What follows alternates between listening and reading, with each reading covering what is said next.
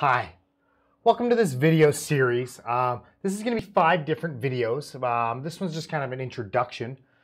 These are going to talk about 9-lead dual voltage motors, right? So these motors, we're going to talk about either the Wye motor like you see over here or the Delta motor that you see over here. 9-lead dual voltage motors.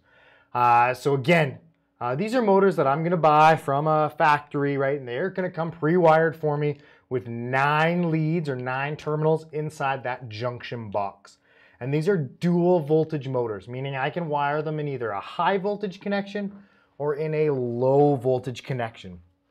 So we'll kind of get into talking about those, but I just want to cover just the basic labeling in this one of what a 9-lead Wye motor would be. And if you want to check out my other 9-lead Wye motors, please check out those videos.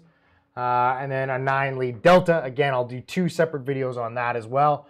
Both of them talking about the low voltage and the high voltage connections for both of those. But first I just want to talk about the labeling, right? What you could expect when I pull this motor out. So let's start with the Delta.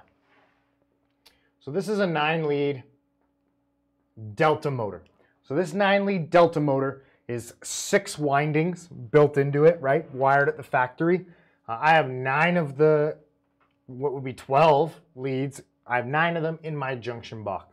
So I have T1, T2,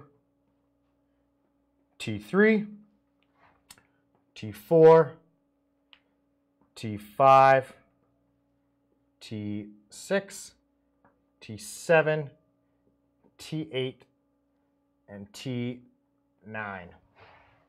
Now those would be my NEMA terminal identifiers on my 9-lead Delta.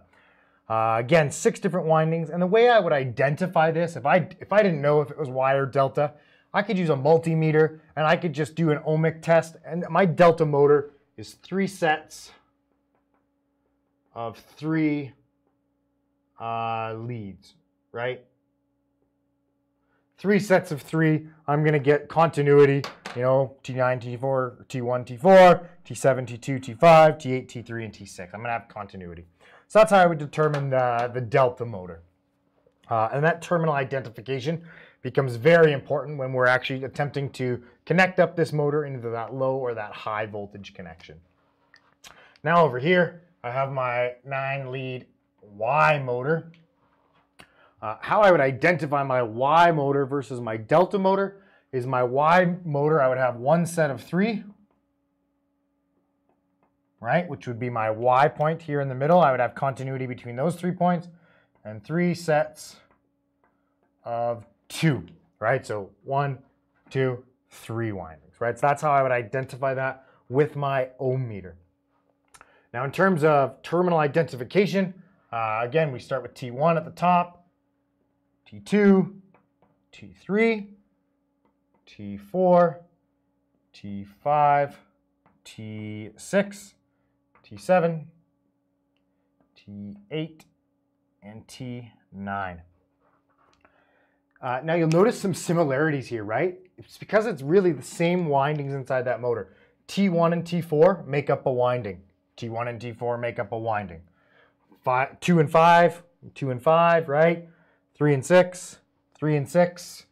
What we don't see here is inside the motor is actually T10, 11, and T12, and they're all joined at the factory. We don't have access to those terminals. Same with we don't have access to them here, right? We don't have access to what would be 10, 11, and 12. They're actually connected at the factory, but they're actually the same windings, just configured in a different way.